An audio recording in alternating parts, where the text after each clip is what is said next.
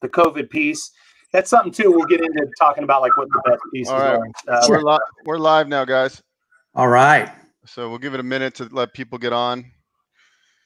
And we're Facebook living. Is that what's happening? Everything live, right? Yeah, we're live. We're on Facebook, and we just got to get people to jump on. They get notified. Let's see here. I'm going to mute myself just for a second because I'm going to do a little Instagram post just to try to drive some people here real quick. Okay. Hey guys, thanks. Who's okay? Omar, hey buddy. Omar is ready on. All right. Live comments. I got to click on that. There we go. There you go. Love it. So hey guys, we're here. I am literally going live here. We've got Todd Swaggerty, the king of direct mail. This guy absolutely crushes it. We're going to have a great interview here. Jump on. The link is in my bio. So the link is in my bio. Jump on. It's going to be lit. He's going to talk about, this guy knows more about marketing, direct mail than anybody else I know out there. The guy is super, super sharp. Jump on. The link is in my bio.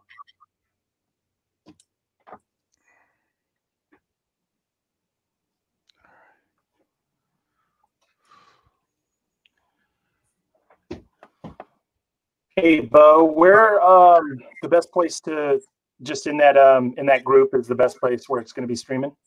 Yeah, it streams to a couple other places, but that's where kind of the push is, if you will. Yeah. Okay, and then I don't want any feedback. Let's see. I'll turn the volume all the way down. There we go. Sweet. There we go. There we go. Cool. Are you able to toggle the comments now, Bo? Is that something we're going to be able to do the little pop in? And... Oh, yeah. Come on. That's easy. Okay. Hey, there we go. Omar. Dale, that's awesome. Thanks for joining, Dale. This when it shows up like this. Yeah. Shout out. Yeah. So everybody. See that there, Todd? Yeah, I got it. Awesome. Loving the learning. Loving the learning. Yes. Okay, we're going to start here in just a minute. I'm going to share it in a couple other Facebook groups. Okay. Let's see here. Where's everybody from? Dale, where are you from? All right. Let's see here.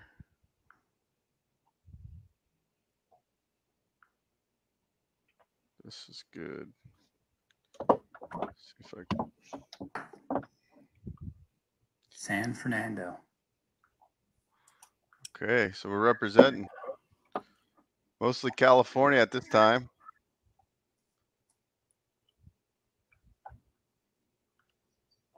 Okay. We'll get started here in 1 minute, guys. People are still coming on. Give them time.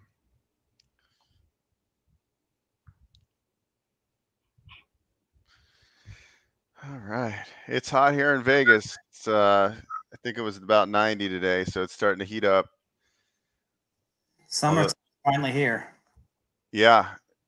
What part of San Diego are you in?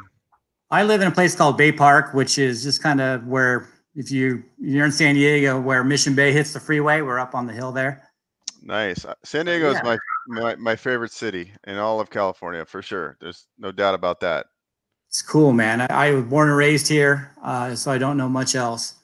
But it's changed a lot, but still it's a great city. We just have so many borders. You know, we got Mexico, we have Camp Pendleton, the ocean, and there's only so far east you can go. So it's like our little own private island. Exactly. Okay. Let me just one more share, and then okay.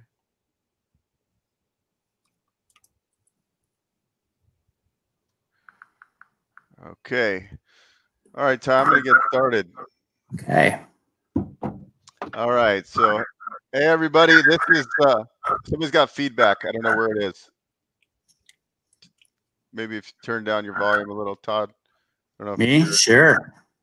Let me go. I'm at 73 now. How we doing? Better? Yeah, I think that's better. Anyways, hey guys, this is another episode of Survive and Thrive. I think this is week, I lost track of time, but it's been since, what is it, week 7, 8? 7 or 8. 7 or 8. And every week we've had phenomenal conversations. And tonight's going to be another amazing conversation, because if you've been listening to what everybody's been talking about the last couple of weeks, there's a couple ways to market direct to sellers, right? It's either you're going to pick up the phone, or you're going to text, or you're going to send direct mail. Okay. And people, the majority are either doing, I would say the majority of our contacts are doing, it's probably a 50-50 split between all the people we've talked to about direct mail and calling. I personally love direct mail, and I'm excited for tonight, because I've had good success with my direct mail, and now that I have Ty interested in buying in the Midwest with me, and he can handle acquisition and disposition, then I think we've got a team. And Ty had me on a conference call today at noon, and it was awesome today. He has some amazing connections, and he knows Todd, obviously, but I'm really excited. We're going to keep these going. I know they're starting to loosen up a little bit, and people are going to go out of the house soon, but we plan on doing these Thursday nights and keeping them going. We love your feedback. We want you to share these with colleagues. It's important to share so we can get a bigger reach. We want to help as many people as we can. We want to, as Ty says, squat up, and that's kind of the intention of why we set out to do this. So it's really important to share this, and also in our Facebook group, guys. We're like 30 people under 10,000 members. So go into that Facebook group and invite colleagues, okay? Because I want to make this the biggest Facebook group out there, which the big ones are about 100,000 people. So we got a long ways to go, but I know with the value Ty's bringing in with these live streams and the connections he has, we're really poised to bring in a lot of additional speakers, because speakers want to come when there's an audience. So we want you to engage. We want you to ask questions, and I'm going to let Ty kind of run from here. So Ty, without further ado. Right on. Cool. I love it. Love it. Love it. Love it. Thank you guys for watching. And I want to just say I'm really excited for today. We have my friend Todd Swaggerty in the house on the live stream. What I want to share, it was interesting. I went to an event. We don't have to say whose event it was, Todd. But sure. Todd and I spent a lot of money to be in that room. And it was a very, very small group. This was a long time ago. This was probably 8 years ago, Todd? 2013, somewhere around there. Yeah. 2013. And we spent, I forget what it was. I want to say it was a $10,000 event. Is that? Yep. Higher? That was it. Yeah. No, that was it. Yeah. Okay. 10G. We spent 10K, and it was pretty good.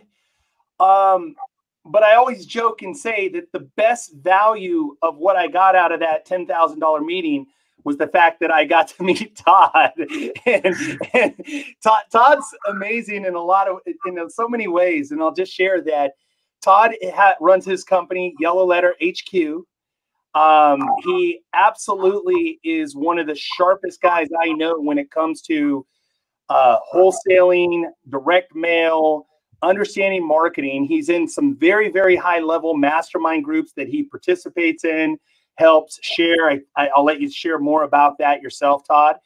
I know he spends a ton of money reinvesting in his education. He also flips. He also invests. I think he has an incredible background. I'm going to let him tell his backstory. But Todd is a wealth of knowledge. So obviously, thank you, Todd, for being on with us. All right, man. Hey, man, appreciate it. Appreciate all those kind words, and happy to be here. Absolutely love it. So why don't you just share with the listeners, some of the people out there, I know some people know you, some people don't. Share your backstory, kind of even going back to the fire department. I think that's important, and just kind of transitioning into real estate, the contracting, kind of tell your story. Sure. Yeah. So in another lifetime, at the age of 16, I wanted to be a fireman, right? And so I did that career for 15 or 16 years until I got married and started to want to have a family. And I realized, that's a great job. And I wanted that. And I didn't really understand the terms that I'm about to share with you now, but I really wanted to kind of live life on my own terms, right? And I wanted to be responsible for myself, for my income. And I knew that working for a government agency like that wasn't going to do it. So this is 2008, and that's when the crash happened last time. And I found myself doing the REO stuff. I had the contract for Countrywide in San Diego, where I was doing the grass cuts, maid services, trash outs. I'm like, yeah, heck, this is awesome. And that transposed to, well, this is still kind of like working for a company, not really working for me, because again, what I wanted to get from my life is freedom of time, freedom of money, and freedom of relationship. And I kind of thought I had that with the fire department government job at first. But as I got a little older, I just realized, hey, that wasn't it. So the freedom of time, money, and relationship was really what I was after. And I didn't kind of know it then. I had to I knew what it was I wanted. I didn't really know how to even say it. I just knew I wanted something more. And so we started doing that, started making a bunch of money. I'm like, okay, this is great, but this still really feels like I'm working for somebody. So I said, hey, I see all these guys that are hitting me up when I'm doing these grass cuts and maid services. They want to know when's the next ones that come on the market. They're going to give me $1,000 to $2,000. I'm like, well, wait a second. Why are you going to do that? And so I found out that I was finding out about the properties before any of the agents, before anybody, and they wanted my list. I'm like, well, why? No one's buying these. And so I started talking to agents and started talking to some of these investors, and I realized, hey, people are buying these. And they're making a bunch of money. So I'm like, hey, I've watched those flip shows. I've worked in construction before. I'm a fireman. I'm a big tough guy. Just ask me, I'll tell you. And so I started doing fix and flips. And I'm like, hey, this is still kind of more independent. It's working, for myself. And, I was still trying to figure out the whole business thing. I knew that I came from a fireman background. I'm good at hustling, getting a job done. I don't have a sales background necessarily. It's not really kind of my thing.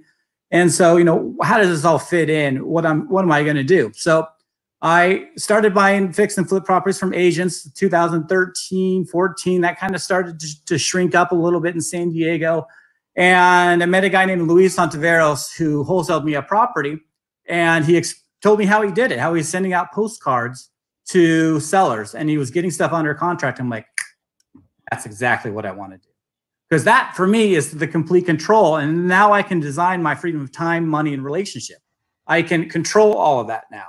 Before, with dealing with real estate agents, which is not bad, it's a good strategy, it just felt a heck of a lot more independent. So then my next step was, well, I get this whole marketing stuff, and I sort of figuring out sales. But and at that time it was letters, right? Letters is what you sent, letters and postcards, and letters were like 70 or 80 cents. I'm like, well, shoot, 70 or 80 cents. I'm a pretty engineer-minded kind of guy. I'm gonna do this myself. So I went out, bought all the machines to do a kind of a low-scale production. Ty, I think he was even came by way back then and checked it out. And so it was a pretty efficient operation. And I'm like, okay, this is great. This is really something I can scale. And so who I was servicing at that point were other peers like Ty and other friends of mine in the real estate game. So my job then was to know as much about it as I could, produce the best price, and get it done for them really, really quickly. Okay. And so that kind of made its way on year over year, where it kind of became, for lack of a better word, in the business sense, my main squeeze, where that business kind of took over. And since that 5, 6, 7 years, we've grown to the largest direct to seller mail house in the country.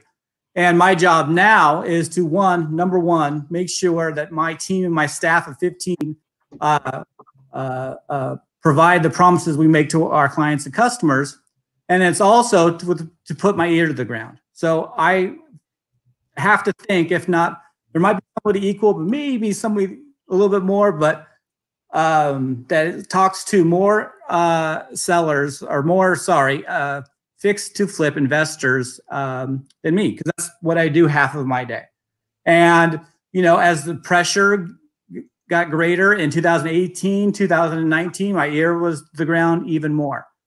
And I began to learn a lot about every facet of marketing in our space, you know, because my feeling was, as soon as I have a competent, all around, well-versed investor, they're not just going to be in direct mail. They're going to be in text marketing. They're going to be cold calling. They're going to be doing all sorts of things. So I was able to help in every direction. So that's kind of where we're at now. Yeah, that's kind of just a quick summary of me and who we are. I love it. I love it. I love it. And, you know, one thing too about Todd is he's humble, right? So this guy is the MacGyver for the younger folks. MacGyver was a TV show where this guy would be stranded somewhere and he would take a 9-volt battery and he'd take some part off a car engine and then he would like duct tape it and wire it. And then somehow he would have like, that would be an auto dialer or something like that's MacGyver. So Todd is a true modern day MacGyver. And what I love about Todd is he's being very humble when he says he has an engineering mindset. This guy definitely jumps into things, tears it apart, figures it out. I mean, I got to say that out of everybody I know, you know, and I know a lot of, you know, a lot of really sharp investor marketers, guys that do a lot of different types of marketing. But I've got to say that you are on the leading edge because you have so much exposure. Yeah. Yeah, I do have a lot of exposure. And one of the best things I learned as a fireman was about the fundamentals and mastering those. And as investors, as entrepreneurs, we are huge on the shiny object, right? And I'm no different. And so I've kind of already gone down every single hole that you could go down, and I'm a filter for all that information. And so we've been able to take in all that, talk to everybody, what's going on, what's working, what's not working, just get to the meat and potatoes and really simplify the process for people and explain it into a way that's very simple. Because let's face it, direct mail is not necessarily so dynamic. It's not. There's a lot of things you can think of and think up that might, could, you know, woulda, coulda, shoulda type of possibilities, but there's only a few things that are still working, you know. And being consistent is, the mail piece is one thing. That's great. You know, you can't create a seller out of a mail piece. And that's what a lot of people in the direct mail industry do as a marketing tool. And they try to say, hey, okay, hey, the red ink is going to be the one that scientifically shows you're going to get the highest response rates, you know, things like that. And the things that matter in direct mail are, number one, data. Data is your biggest thing. Filtering your data, niche list. We'll go into data. We'll talk about that a little bit. But being very, very deliberate and very, very intentional with your data, being very, very consistent and very, very organized on your campaigns, on your schedule.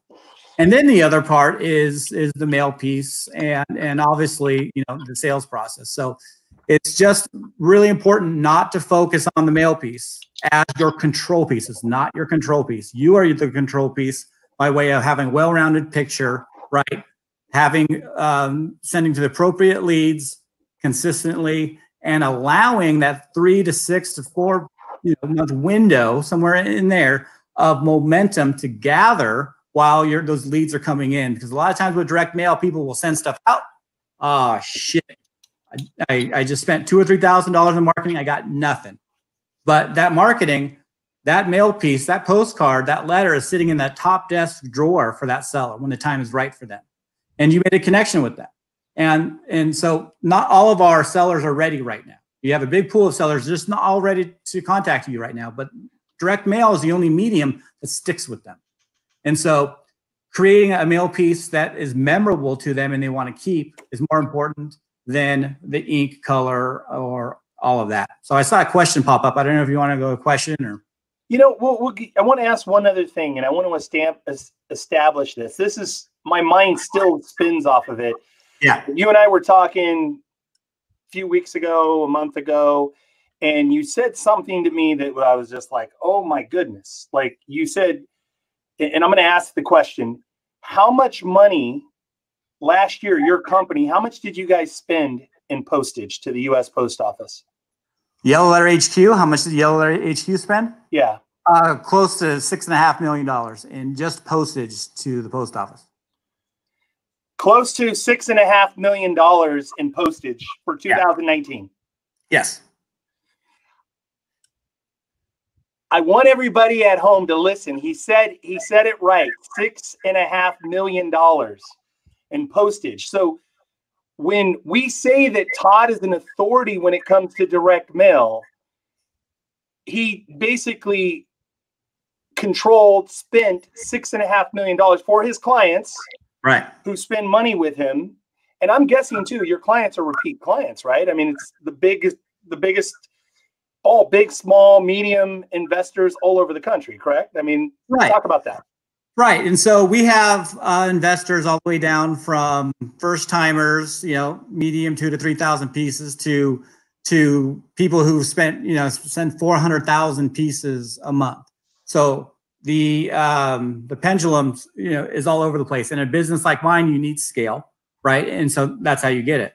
And so what I've been thankful for, though, is I have a great team, and a lot of my time is not spent with just strictly, is not based strictly on just managing all that, because it's tough. It's a tough business. It's a hustle. My guys hustle. We get the mail out. Something's approved today, it goes out the mail tomorrow. And so that a lot of stuff is handled, and my time is spent with peers like Utah and other guys figuring out what the heck is going on and what's working. Because that's, as my business owner, myself as a business owner, that's my job, to filter out all that kind of stuff, be poking and prodding, ear to the ground, what's working, what can we do to make it better. And so it's been a great thing. I love it. So I'm going to go ahead and throw the microphone back to Bo, and then Bo, why don't you tee up some of these great questions? Sure. Let's start with Omar here.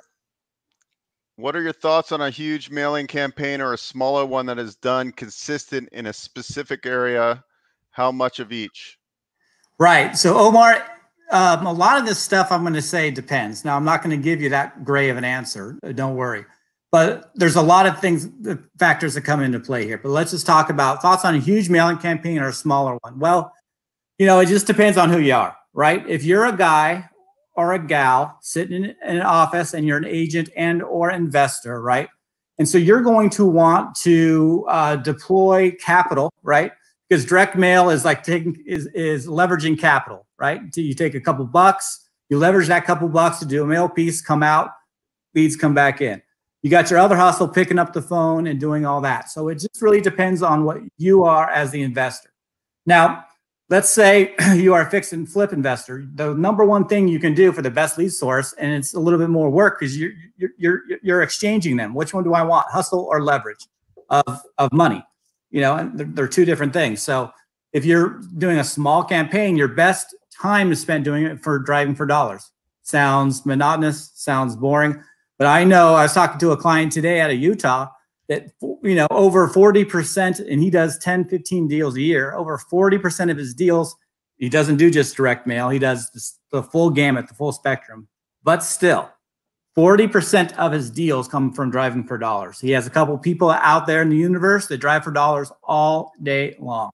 So a big shop can do that, a medium shop can do that, and a small shop can do that. And so if you're going to do a small campaign because you want to leverage capital, maybe it's not available to you. That's perfectly okay. You're going to be leveraging that hustle. So it's going to be direct to driving for dollars, For a smaller list, if you're doing a farm area, if you're an agent that does listings and also buys things for cash, a farm area is a great way to do this. And so with a farm area, you're going to want to select whatever audience, right, that's you're most familiar with. I mean, a perfect example is I live here in Bay Park, and there's a real estate agent called Russ Eckelson. That gentleman, I see him once a month drop off a flyer on my doorstep. We're in an area of probably 4,000 to 5,000 homes. I see him once a month. The guy kills it. And that's his one strategy, right? And so your one strategy could be direct mail in that farm area, that 3,000 to 4,000 people, and you hit that maybe every 3 weeks. Everybody in that area knows you. everybody, and they're getting this your postcard or what have you. So you're focused in. Then there's other people who say, well, you know what, I want a bigger team. I want more than that. And so these are people who are getting bigger lists, right? They're maybe doing absentee. They're doing niche lists. Niche list is something I kind of glazed over. I'll get to it here in 1 second. But they're getting a little bit wider on that, right? And so you have niche lists, you have broad niche lists, and then you have broad lists, right? So the niche lists are going to be the driving for dollars, the probates, and all of that.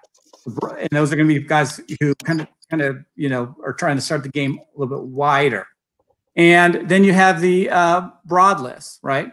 And those broad lists are going to be leverage. You're going to use a lot of cash. You're going to suck up some cash on that, and you're going to have to be really consistent with it. And so, to answer that question, which one is best? It all depends on the person, right? It all depends on what you are designed for. If you want a big team, you have the cash to leverage that cash and turn it into ROI, maybe 5 or 6 times ROI on a $4,000 to $5,000 spend, or you don't have that cash to do an ROI, then you want to go into the niche stuff. I know I kind of went in circles on that one. I apologize about that. And if I didn't answer that question that great, which I didn't, Omar, go ahead and shoot it again. You did great, man. No, you did great, because that's Omar. Yeah, I know Omar real well. That's what. So that's kind of it. There's no real definite answer on that other than you, because I do know guys who kill it on the niche. That's their mindset. That's who they are. They have to squeeze every dollar out of everything that they do. They have to be really, really efficient in it. Or, hey, I want to take over the world, and then they go big. They spend a bunch of dough, and they're really successful at it. Both parties can be really successful at it. So, yeah. So Todd, what about providing lists? Or does your company provide lists? I mean, what are your recommendations there? Yeah, again, it's kind of who the user is and who the area is, right? Do we provide lists? We do in the sense of we have a list source discount that we can offer to people at 3 cents, right? So there's that. But a lot of agents, they have access to CoreLogic type data and filtering. There's things like prop stream and stuff like that. So really, it comes down to, again, what kind of investing are you doing? Are you going to do the niche stuff? If you're going to do the niches, and let's talk about those: probates, tax delinquent, evictions. Gosh, I'm just drawing a blank right now, but we all know what they are, Then if you're going to stay niche, and that's 2,000 to 3,000 to 4,000 records that you're going to hit every month, then you might want to go and hire a web scraper off of Upwork, go into your county records, find out where these things are located, do a screencast-o-matic screenshot of this, right? And so you're showing this guy exactly what records you want to pull and when. And he does this web scraper for you that you press on or off, right? And these leads, they'll be scraped weekly or monthly. And you start to accumulate now all of these niche leads directly from these sources that these people get for the probates that are $1 and all of this. And it sounds, I'm skimming over some stuff here. I kind of am. But the reality is it's just not that hard. If you are an engineering mindset kind of person, you're a tactical person, you can really figure this stuff out really easily. Then you can go buy them too. Successors data, listability. What's the ones for probate stuff? Probate data. And you can go that direction, And then there's the predictive modeling, like Audantic. So if you're you could use these both ways. I know clients who use Audantic, which is a predictive modeling tool for both their brokerage and for their fix and flip game. And it's a hot or not list. It's expensive. It's $15,000 a year per county, and it's exclusive. So if somebody else has it, you don't. And some of my most successful clients use that list. And there's a list about 20,000 records on average, per county. And really what he goes into, my belief is what he does. He's a little secretive about it, but my belief, he goes into all the sold data, gets all these data points, and goes back into the marketplace and sees who's actually selling for cash in your market. and goes and pulls that. So predictive modeling can be done by a lot of agencies. That's one that has it dialed in the best, right? And that's where the most of the mid to large direct to seller investors are. And some of the larger agencies that also have brokerage are just wide open, right? They're doing everybody with equity, and they're going with their hair on fire. And if they can't convert the deal into a fix or flip, then they're putting it on their brokerage, and they're turning it into where some guys are trying to get 8 to 10 times on ROI. They're maybe, getting 5 to 6 times on their money, but it's a bigger pot of money, which means it's a bigger game for them, and they're killing it that way. So there's something out there for everybody, whether you're super niche, you're really dialed in on your stuff. And if you're super niche, you're very efficient with stuff. You're going to be drawn towards all those niches, and you're going to go get them, and you're going to kill it that way. And then, direct mail is just one part of the game. You're going to be in one of those categories. So there's 3 categories. There's the niche, the broad niche, like Audantic and doing list stacking. And then there's the just regular absentee and equity. You're going to be in one of those categories. You probably already know who you are and what category that you fit into. Once you've defined that, you've decided that, hey, this list for me provides results, right? And you're going to start with a postcard. We'll go into mail piece real quick. You're going to start with the postcard. But once you go into a list and you're getting deals off of it, especially right now, you're going to convert that, and then you're going to go to a letter. Does it cost close to double? Yes. But here's the deal. You're going to send a postcard, and you're in the direct to seller space. You're at 0.5% response rates. As soon as you jump up to a letter, it's a 1% to 1.3% response rate. Now, this is just on average. And then you can step up over that is the real handwritten stuff, where there's agencies, mine is one of them, that handwrite stuff. And that's up in the 2 and 3% response rates. So basically, if you're the first time doing it right, you're going to be doing postcards. You're going to be doing it for 2 or 3 months. Okay, I'm getting deals here. This is a 36-cent postcard, something like that. I'm going to jump up to a 59 to 60-cent letter.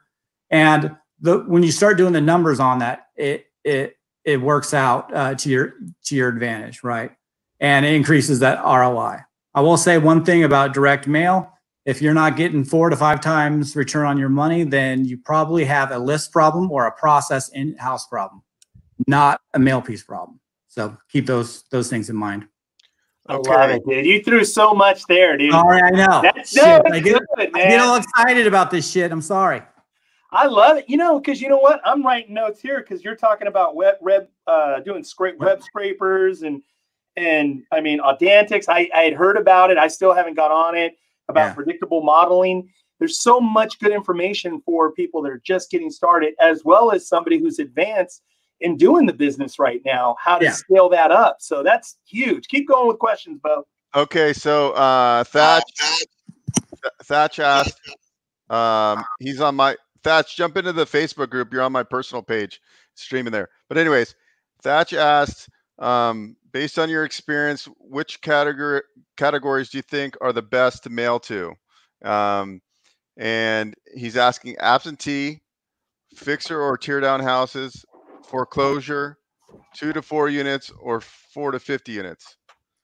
Well, this is where that sounds like somebody who is a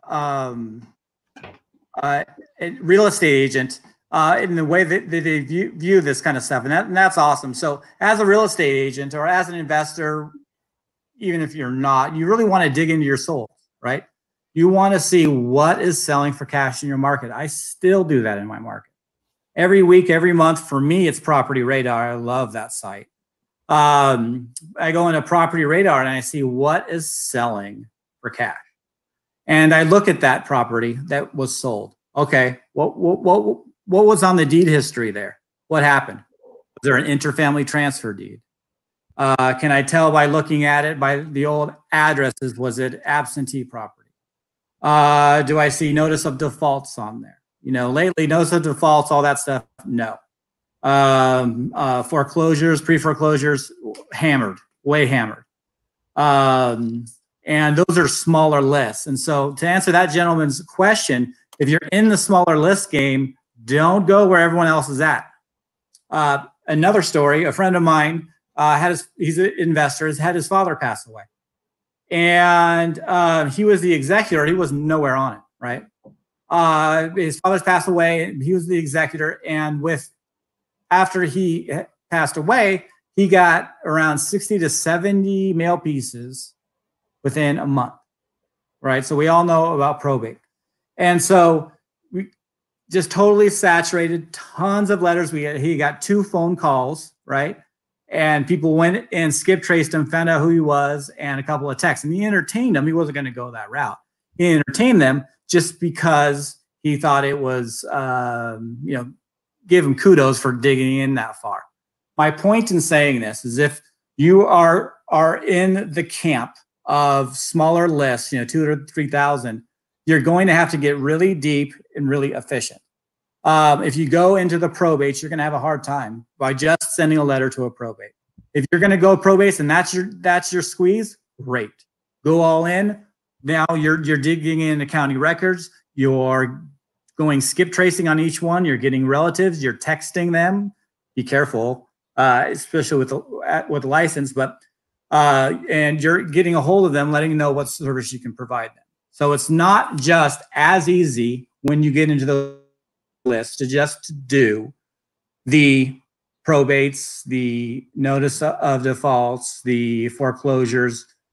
You're not going to get very far there. You're going to spend your wheels, spend some money, and maybe not have anything in return. But let's say you're in that camp and driving for dollars. I'll say it again, driving for dollars in the niche stuff is you can hire somebody 10, 12, 15 bucks an hour for that.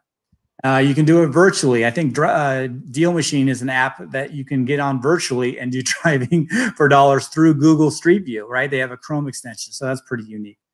So my point being is that if you're going to go niche, you're not going to leverage the dollar to do more, then it's going to take some more of the, what Grant says, the hustle muscle, right?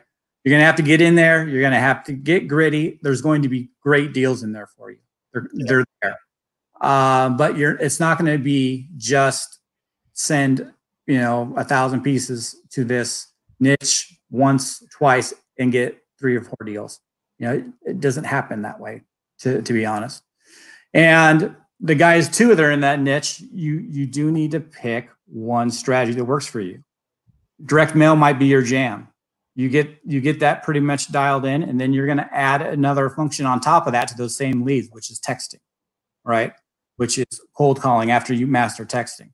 So as soon as you can, whatever medium you want to go into in your marketing, in your business, whether you're a real estate agent or a direct-to-seller investor, you want to master that one. But as soon as you can master that, start getting deals out of it, you're squared away. You can start to grow that, absolutely, but be bringing another one in. I love it. Yeah. Thatch is in Seattle. He's a good friend of mine, Todd, and he actually does development. And I mean, he buys multifamily. He does driving for dollars and the whole thing. Everything. Yeah. I've seen him. Yeah, definitely. You guys got to connect. So okay. Yeah, definitely. Thatch. Is that who the question was from? I'm sorry. Was that? Yeah. From him? Yeah. Okay. Awesome. Yeah. Okay, great. Thatch absolutely crushes it, and everything you said is so spot on about you really have. We have a theory. My buddy Alex Lear, he talks about air, land, sea. So the idea is that you're doing mail, you're doing cold calling, and you're doing texting, and you're door knocking them, and you're who knows, right? Whatever, right. You're full attack on that niche list. You have to be because it's so competitive, right, Todd? Right. And so you need to pierce through there. Yeah, you have a great, in one sense, you have a nice pool of targeted sellers that you can add value to. You can add value to them if you're listing their house for them. And if you're a direct-to-seller investor, right, or the combo can add probably the most value to them. It can kind of take it either way.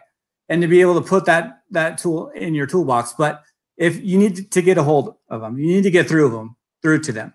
It just depends on how they digest media. They might be a 55 or 65 or older person. They don't pick up that dang phone, but they get this nice letter with a picture, your picture on of your family and who you are and what you do, they're going to relate to that and call you. And all calls and texts, they're just ignoring that, right? And then the next person that's in that same niche, they only like to deal with text. So you've texted them, you've connected with them.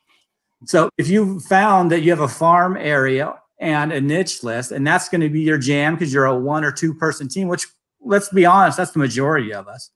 You do need to hit that thing by land, sea, and air, every which way possible, and get really, really gritty with it. And at first it's challenging because you're learning new strategies. Skip tracing, what the hell is this? Where do I go? What do I do?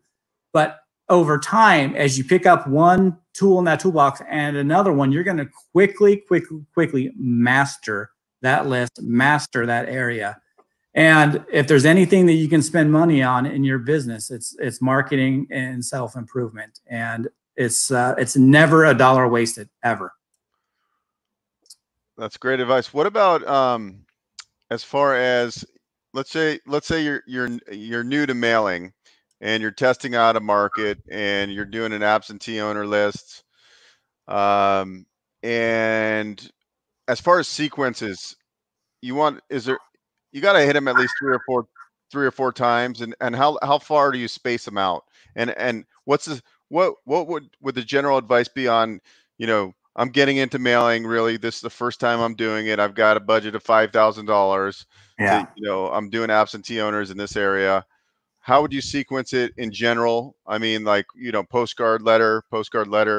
And then the last piece of that question, if you can remember all this, is what access do you put on that? Do you put your phone number? Do you put your website? Do you put your email? Do you put all of them? What have you found to be the best?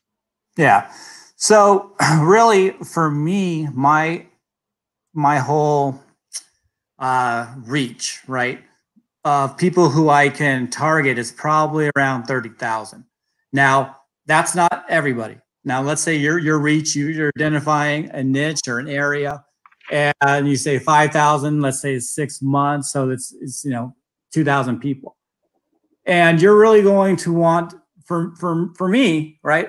I'm going to deliberately know who I'm targeting and why.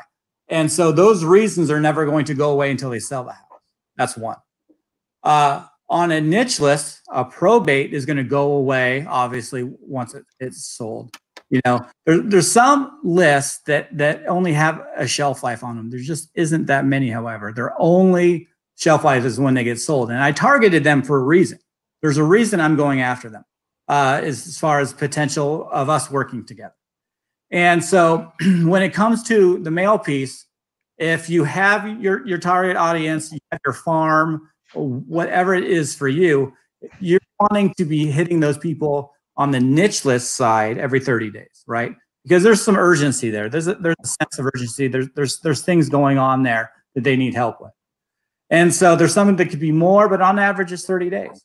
Now, if you're in a list that I was talking about, the Audantic list, right, where these guys are most likely to sell to you based on a series of data points that they're likely to sell to you, and that's more of a 45 to 60 day interval, because there's not a huge push for them to do anything. You're just marketing to them because they could likely sell to you, right? And then the third one, and that absentee could be in that camp. So absentee can be in the 60 day camp, 45 days, 60 day camp. To answer that question. And then there's the 55 or older. The 55 or older, I send every 90 days. Why? It's because for me, my market, that's one of the best, most fruitful deals, farm communities for me, because that's when people, they said, okay, I'm out of California. I'm done now. They have this house that's worth $500,000 or $600,000. And there's a lot of equity in it, and they don't want to deal with it. So that's the one I really like. And so, but I'm not going to hit that person, but every 90 days, because their decision cycle is very, very different. It's not, well, I'm thinking about selling, and they get a postcard tomorrow. Oh, I'm going to sell. That doesn't happen in that. Their decision cycle is much longer. So you got to kind of think about the person. So to recap, niche every 30 days. If you're in some semi-targeted list, it's 45 to 60 days. And if it's 55 or older, you're going to only send a letter, don't send a postcard, and you're going to send it to them every 90 days. Question on that, on the 55 plus, are you getting that from List Source? 55 plus, I still go to, God dang it, it's hot over here. I'm losing my mind. I've been on Zoom all day long. I just said it. Audantics? No. Property Radar. Property Radar. Jeez Louise. Sorry, guys. You're doing great. Radar for me, I get it off of there. And Property Radar is great. A lot of people from here from California. So Property Radar is great, and where I can tag lists, right? And see what's selling. I tag all my lists and I see what's selling, so I know what to focus on. That's another thing, that you can create a bunch of lists in a software like PropStream or Property Radar, and you can see which ones have the most sold in them. That's going to tell you what kind of properties, what kind of situations, and what areas are selling for cash in your market. And that'll give you a way to kind of hone in a little bit more. Love it. Love it.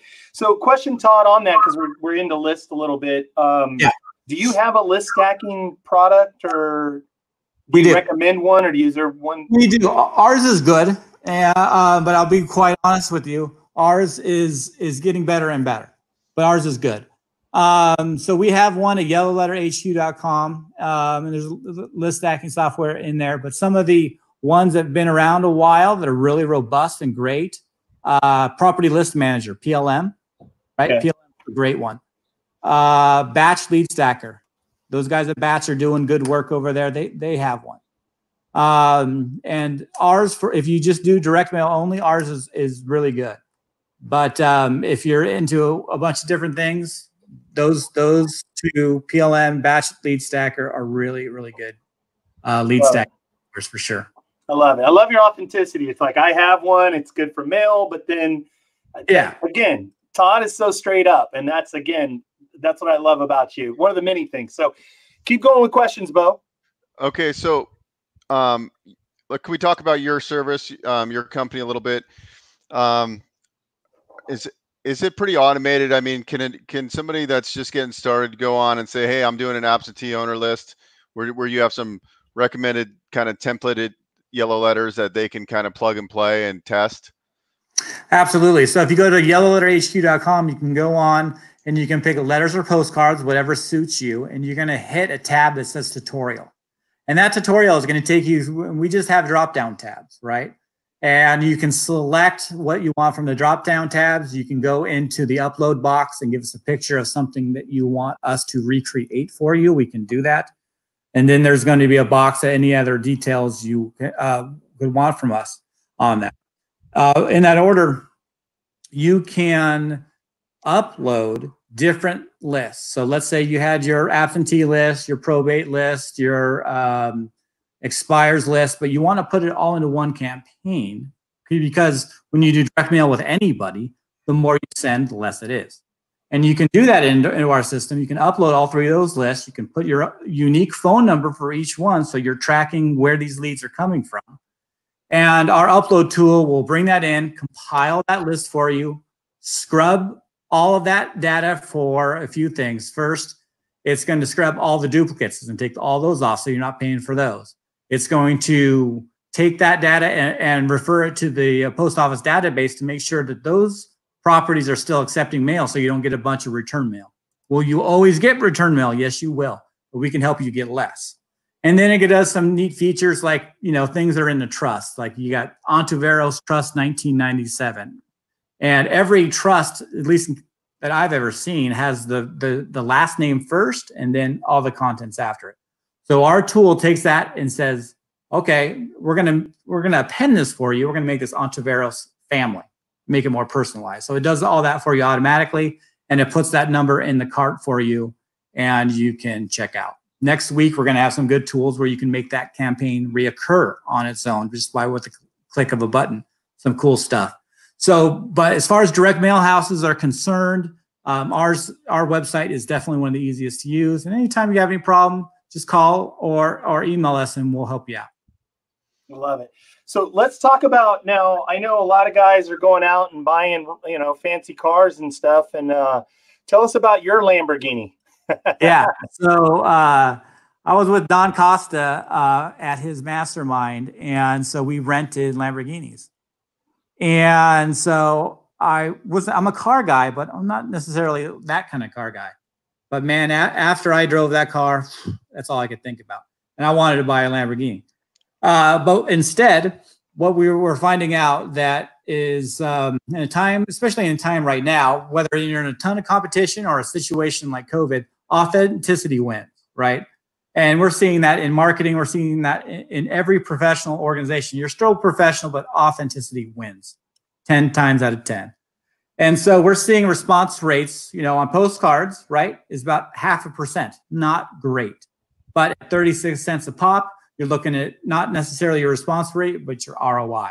And then you're going to bump that up to a letter, printed letter, authentic looking, handwritten font, all that kind of stuff. And what you're doing there is trying to capture attention in that mail stack. That's great. That's going to get you about 1%.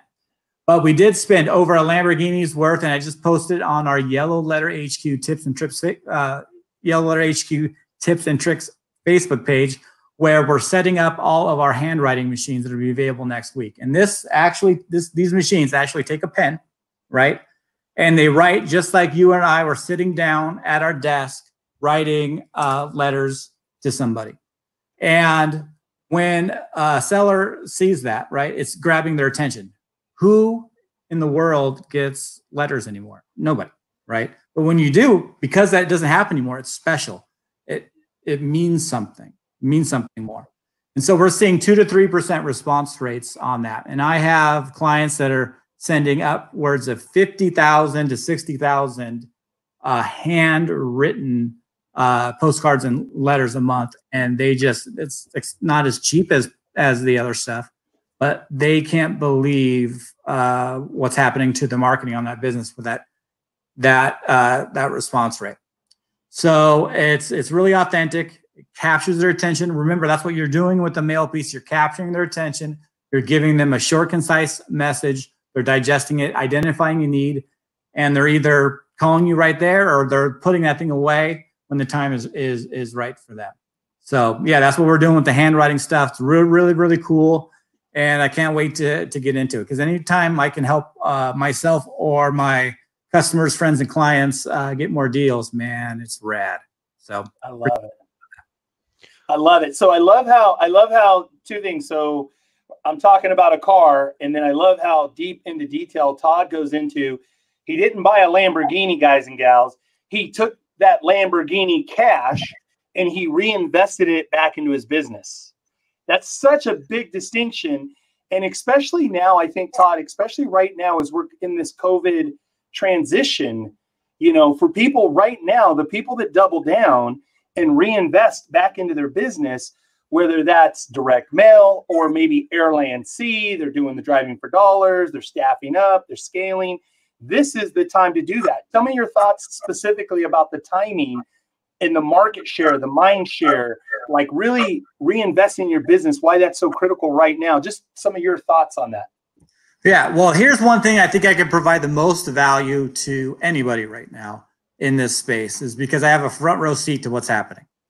And that's in my revenue for my business. Let's just be quite honest. So half of your competition on the direct to seller game is F word non-existent. They disappeared right now. They're gone. They're not mailing. They're not doing anything, because there were so many, whether it be an investor from a guru seminar or an agent who just got their license, right, trying to get into the game, they're gone. And so who is left are people who are been around a little while, right? And a lot of the noise is gone. So it's a better time than ever right now to start gearing up for what's happening out there. Sellers, especially right now, we talked about lists, right? Well, right now, let's think about it. Now, the absentee owner has been the most hammered list out there. But at the same time, the absentee owner is 50% of the people or more are not mailing to them. Right now, they're under more pressure than ever, right? They're under way more pressure than they ever have been before. And so now you have a value to them. You can help them sell that property that in a unique position where maybe there's a tenant not paying. Maybe you can buy it for cash, right? And then there's another segment that's been happening a lot over the past 5 or 6 years all over the country, where people are buying investment properties at their 401k. And maybe not out of 401k as well. Maybe there's, just they're becoming a recreational landlord. Well, the first thing that happens to them when things get tough like this, they're going to want to sell that property. And that investor doesn't get targeted to, right? And they're not getting targeted to right now. But I can tell you what, they're most likely, okay, they have 20 or 30% equity on that property. And they're like, okay, I did this experiment. It was fun. The first time they don't get that rent check, they're like, hey, I'm a doctor, I'm a lawyer, I work for the government. I don't want this kind of crap. I'm done. And so you can be of value to them.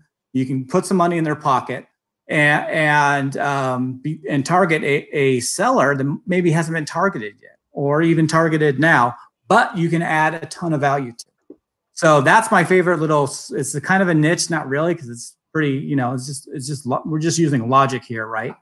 And that's one of the best little nugs I can give you, on top of knowing that your competition is scared right now. They're not participating. They're not investing. They're not working on themselves. And it's hey, it's okay. I'm scared. It's a weird thing that's going on right now. But the good investors, the guys that are going to be killing it in this next phase, are starting right now. And they're digging in deep. And so an investment now in marketing could pay dividends 3, 6, 8 months from now, as this potentially, we don't know, hopefully not, but potentially could get worse. And so you're planting seeds right now in your marketing that pay dividends. And that's the hardest thing we do as business owners, because A, we want shit right now. We do marketing, we spend money, we want results. What the hell? That's how we operate. That's who we are. But really, we have to understand in our marketing, no matter what phase you're doing, whether it's text, cold call, direct mail, the seeds and the revenue that's going to be coming from the marketing today could be 3, 4, 5, 6, 7, 8 months down the line. I still get sellers calling me from letters I sent them 3 or 4 years ago. It happens. So participating now is a great thing. With half of the market share out of the game, focusing on yourself and your marketing and your business right now it's everything, in my opinion. Todd, do you have a hard stop at 7:30, or can we go a little over? You're good. I'm good. Yeah, I'm at home. I'm not at the shop. I'm usually at home doing these things, but today I'm at home, so we're good. Cool. Yeah. Bo. Okay. So some of the people that are watching are in multifamily, and so let's talk about like the mom and pop, like say 10 to 30 unit properties. How have you seen that effectively marketed to using direct mail? I know it's going to be different than maybe the yellow letters, or is it going to be? I mean, how would we set that up initially? Kind of, what's the thought process there? The thought process there is a little more sophisticated seller, right? And so, maybe they're not going to respond so much to a yellow letter or urgent, postcard, property notification, urgent stuff like that. You're really going to want to be transparent, let them know who you are. A lot of not with the agent community, but with the direct to seller community. And there's the agent community, there's a direct to seller community, and there are those that are both. And so you really want to communicate to them in a mom and pop professional manner. You might be an agent, you might have a big brokerage, that's fine. You can say that. But your approach to them doesn't necessarily have to be, hey, I'm a Remax, top producer, all that kind of stuff, or nothing. Hey, I'm going to come and buy your 20 unit, cash. It's, hey, this is who I am. This is the service that I offer to you. We can structure all kinds of different ways to buy this property from you. I know when it comes into that space, and correct me if I'm wrong, I'm mostly in the single family 2 to 4 unit. We do some stuff in this space. And so that space leaves an opportunity for all kinds of different exit strategies. You create a financing terms, whether it be, you don't do that and you buy it cash, or traditional methods. And you want to list those things that you can do for them and how you can do it and how it's easier to sell to, right? So just be very, very transparent, very, very clear, and testimonial too. And that seller doesn't get a postcard. That seller gets a 1 to 2 page letter. 1 page letter maybe saying, hey, handwritten note, something very authentic. Hey, I want to talk to you about such and such property. And by the way, here's a circular. And there's a second page. It tells you all about me and what I do, what I can offer you. Sorry, if I can get the words out. How I can offer you and make a sale really easy, right? And so it's just a Word doc with a picture of you and your family and all of the ways that you can help them and a testimonial. It's really evergreen, and it's really just more pragmatic than we all give it credit to. You know, we listen to the Dan Kennedy's, great marketers, by the way, and those guys are really, really focused on some stuff. But really, we're buying properties. We're not selling a shoe. We're not selling a commodity. We're not going to be able to convince the seller to sell to us. We're just going to be available to them and be somebody who they know, like, and trust because we marketed to them, and somebody that they feel is approachable for them. That's all we're doing. We're getting noticed, giving them a clear, simple message, being somebody that they might want to do business with. When the time is right for them, they're going to contact you. And that's all we can do. And so getting into the weeds and what do we send? How do we send it? Just be authentic, be you. And that's the absolute best advice I could give on that subject, because that's one of the more overthought situations of what do I send? How do I send it? Be you. Let them know how you can help them. And in an environment where there's many units, I mean, they probably own them a long time. You know, the units you said 10 to 20 to 30, somewhere up in there, right? Yeah. And just a mom and pop professional, somebody who they can deal with. They're not a big REIT, they're not a hedge fund. They've just made some good decisions in their life, and they could be a part of an investment group. But 9 times out of 10, they're not. Even investment groups want to deal with mom and pop professionals, as long as they know that you can execute on what you say that you're going to do for them. So I think that would be the best way to answer. And just the last question I have for you is, going back to the question we asked a while ago, what would you recommend as what we should put on as far as the call to action? Should it be to call? Should it be a combination of call? Here's my email. Here's my website. Contact me. I mean, what have you seen that seems to work the best? I know it probably depends, but what are your recommendations there? Yeah, I mean, that one kind of depends on who you talk to. And so my personal belief is I want to be searchable, especially in an environment of competition. I want to be searchable to my seller. I want them to see me online, see houses I've done, go to my Facebook page. There's the other school of thoughts that says, hey, I don't want them going to that and getting lost and then not calling me. Right? So there's 2 schools of thought on that, and you have to decide which one's appropriate for you. I would say the best way to kind of bridge those 2 is to maybe have a Facebook page or say, hey, when you're available, would you give me a text, please, so we can talk about this property? And so they can easily start talking and communicating with you, right? So if they don't want to go through all the work of digging you up, they can just start a text conversation with you and start that investigation there. Hey, can you show me your website? Can you tell me a little bit more about yourself? And just open up the invitation. So I think I would keep it simple. I think I would put my phone number on there. And if I'm going to that kind of a marketplace and I'm a 1, 2, or 3, or 4 man show, right? And I'm marketing to somebody with 10, 20, 30 units, I want them to contact me directly. And so I want to put my cell phone on there, or a way that, the message comes to my cell phone, and you can start the conversation like that. So for me, I would bridge the gap by putting a phone number on that they could get a hold of me right away. I love it. Yeah. I love it. That actually, I just have 2 questions for you. And so we talked about data, we talked about the mail piece, and then we talked about the sales process. And, it's interesting too. I want to give a shout out. Adrian Hernandez is here.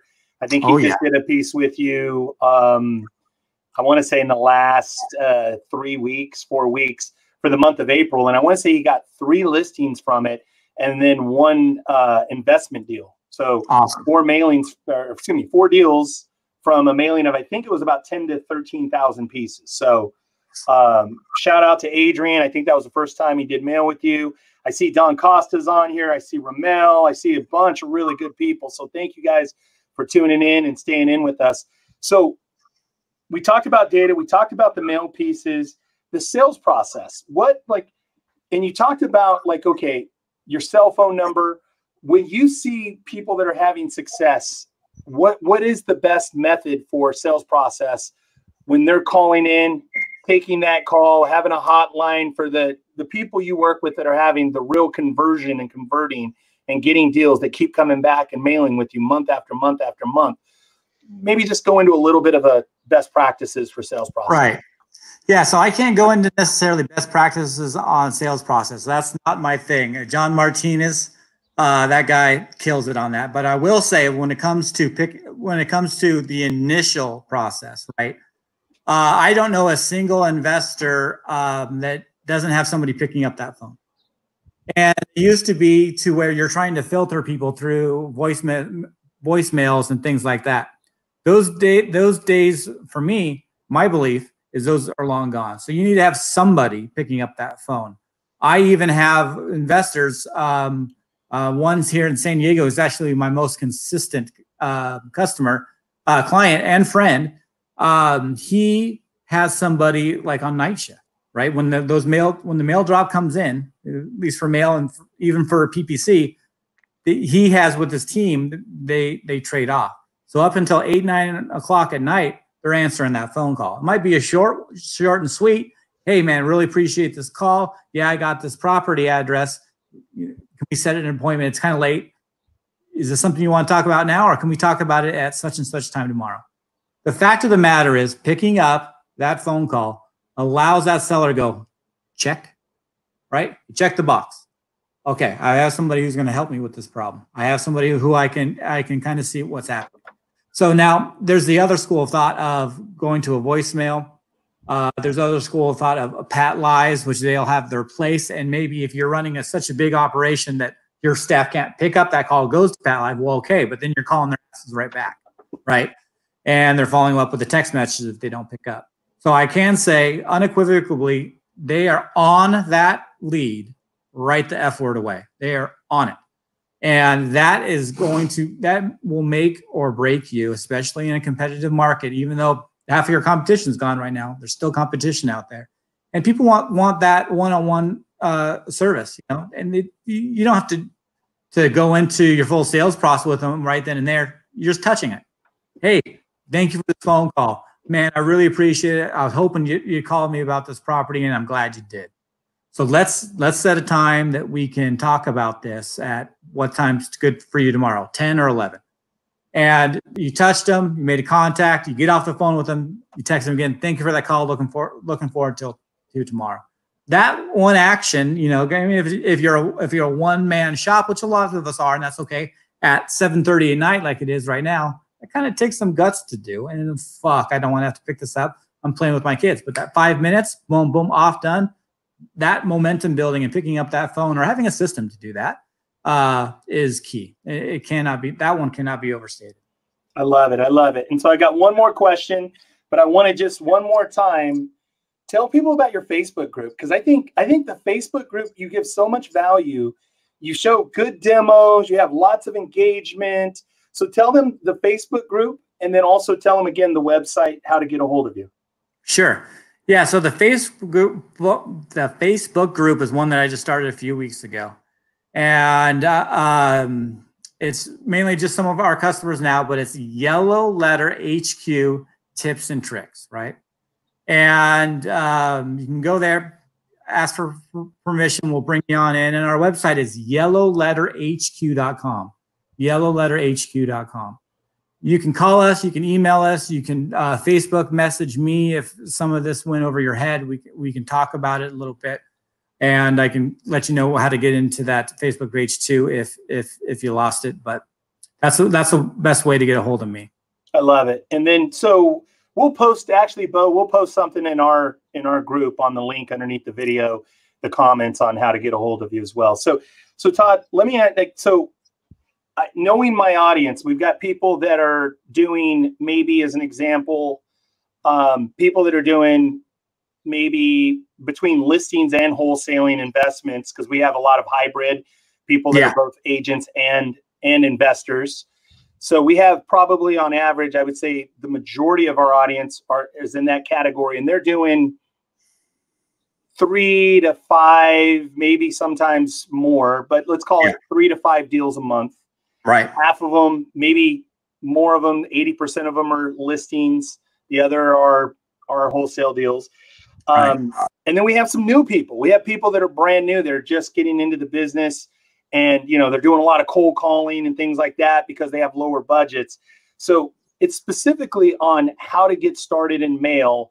And I think, just kind of throwing in my 2 cents, is I believe that you need to have a strategy where you're going to be consistent, and that at least you're month in and month out executing. But for your clients who are on the entry level, you know, that are maybe on that lower level, just not getting started, but they've been with you 6 months, a year, they're consistent. What's a good budget? And I know it's subjective based on where they're at, but just kind of realistically, what should somebody in their mind be thinking to be consistent in doing this budget wise? Budget wise, again, it's real tough. But if you're just starting out and you're hustling like all get out to build the dream that we're all trying to make, you know, that first thing I started off with, the freedom of time, money, and relationship, we all fit in there somewhere, right? And you know, you gotta hustle. And so you're brand new, you're hustling. There is nothing wrong with doing, again, Deal Machine. There's a few other driving for dollars apps out there, starting there for both listings, right? Listings, and for direct to seller type stuff. Then from there, it's the vacant properties, right? And if you targeted those 2 vacant properties in your little farm area that you want to target and driving for dollars, and you spent anywhere from $500 to $1,500 a month on that, and you could afford to do that for at least 6 months, you're gonna see an ROI intensive of at least 15 to 20 times on your dough, because it's such a niche, right? And there's only so much dough that you're spending, and so you're going to be ROI intensive. You're going to, I don't want to say double that lead flow, but you're going to add quite a few more deals to that mix and start building that momentum there. So I love those 2, both the vacants of any means and the for dollars, and having that 500 to 50. Don't, guys, I don't want to say don't, because in some areas this does work and you'll know if it does, but don't be in Southern California and spend $500 on marketing to an absentee list because that's what you heard, or it makes sense, or even absentee out of state. If you have that kind of budget, there's nothing wrong with it. Be very strategic with it. Be very, very deliberate, and know who you're marketing to, and spend that extra time doing the driving for dollars. I know it sounds ridiculous, but some of my best investors they're really turning that dollar into more dollars, having dollar babies, right? Is by driving for dollars, and being really intentional with that market. So I would say $1,500, $500 to $1,500 a month. I love it, dude. So thank you for your authenticity. Thank you for your time. I can tell you had a long day, dude, and you gave us everything, man. You were sharing, you're caring, you're authentic, you're straight up as always. I appreciate your time here. Thank you, Bo. Bo, take us out. All right, that's so awesome. And you know what? I always just looked at, before you presented tonight, I looked at direct mail as just like, okay, I'm going to send to a list, right? Like, I didn't put any thought into it other than, and that's why I got great response. But if I actually think about it and break it down and really dive deep, it's like, that's how you're going to be successful with it, right? And the great thing about like your company, I don't have to, I think about it in the beginning and I put it on autopilot, and all I have to worry about is fielding the phone call or the email that comes in. That's it, once it's set up. So really it might be 2 hours set up in the beginning or less, right? And then boom, you can automate for the whole year and tweak it as you go. But yeah, I just it's amazing getting so granular with like the details. And I think I really thank you for your time with it, because it's it just made me think like what I'm doing in Indiana or what I could be doing in Indiana. Like I could literally be hitting them like in the next week with letters and the phone be ringing off the hook. And now I just need Ty to answer the phone and close the deal for me and I'm good. Well, you got a good closer there, so be no problem. Oh, is that a flip phone? That's that. When this thing rings, I know it's a hotline bling. I know when they both ring, I know, oh shit, that's a money call, man. I'm gonna. We got to get. That's amazing. We're doing. Ty and I are putting on a Las Vegas mastermind pool party when COVID. Hopefully, sometime soon. We'd love for you to come by and join the mastermind as soon as we get out of our houses, and we'll have some freedom. Sounds good, guys. Thank you guys for having me. If any of the audience needs my help, you know how to get a hold of me. And best of luck to everybody during this time. All right. Thank you.